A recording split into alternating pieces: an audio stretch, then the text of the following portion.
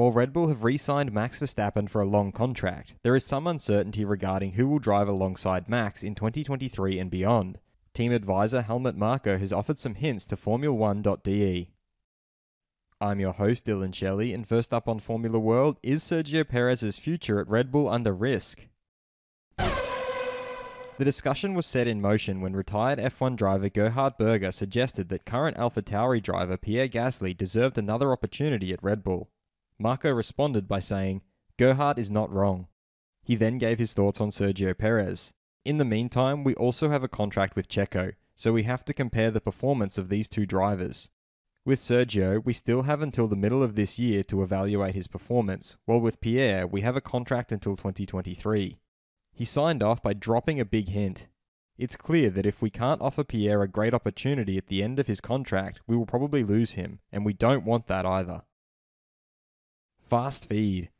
Aston Martin's reserve driver Nico Hülkenberg pointed out that regular driver Sebastian Vettel is lacking those two races, so he will start a little bit on the back foot, but I think he's very skilled, very talented. I think he's capable of catching up, but for sure he has a bit more work to do and he needs to dig a little bit deeper.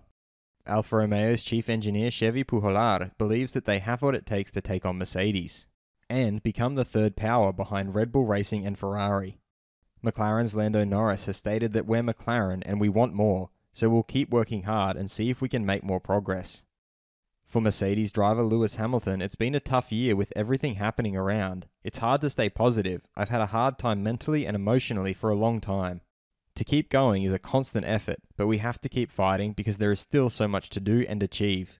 Red Bull advisor Helmut Marko pointed out that Hamilton is only 9 points behind Verstappen. They are not riding off the World Championship yet. They are definitely coming. It will probably turn into a three-way battle then. Red Bull's Sergio Perez has accepted that he was trying to obviously block Carlos Sainz behind the safety car, which is allowed in terms of you are able to cross the safety car line, so I felt everything was done in all fairness.